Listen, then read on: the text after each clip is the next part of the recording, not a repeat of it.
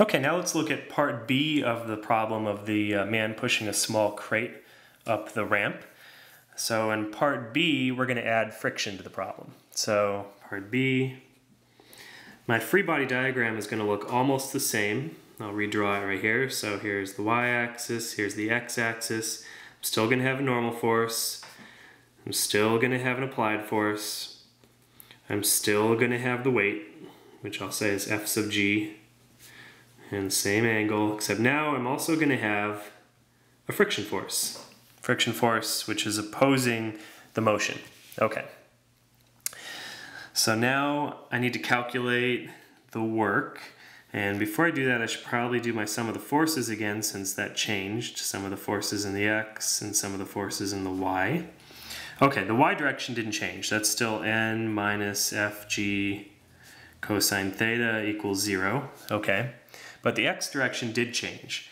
So before I had the applied force minus the x component of the weight. Well, now I have the applied force minus the force of friction minus the x component of the weight. Okay, so that means if I solve for the applied force, now the applied force is going to equal the force of friction plus the x component of the weight. Okay, but I can solve for that. Force of friction is mu times the normal force. Well, the normal force is Fg cosine theta, so I'm just going to put that in there, and then plus Fg sine theta, okay?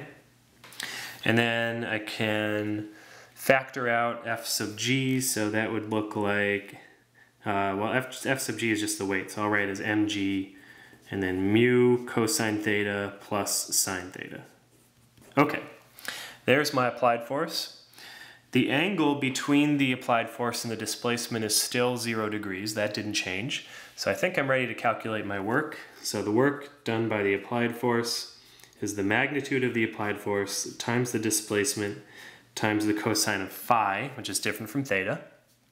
Okay, the applied force, I just solved for that. That's mg times mu cosine theta plus sine theta times the displacement times the cosine of phi, and I know all these things. I'm ready to plug in. Okay, so the mass was 55 kilograms. G is 9.81 meters per second squared. Okay, and then in here I have mu. And if I go back up to the problem, let's see, the coefficient of friction is 0.22, okay? So I'll go back down here, let's put that in, 0.22 times the cosine of theta, which is 12 degrees, plus the sine of theta, which is 12 degrees. And then the displacement is 200 meters, and times the cosine of 0 degrees. Remember that phi is 0 degrees, different from theta. Okay, so I'm ready to plug this into the calculator, so let's do that now.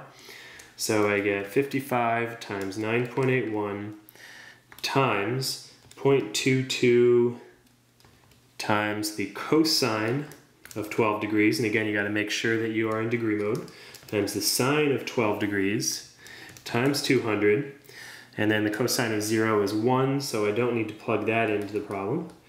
And looks like I get an answer of 2.82 times 10 to the, let's count, 1, 2, 3, 4 joules.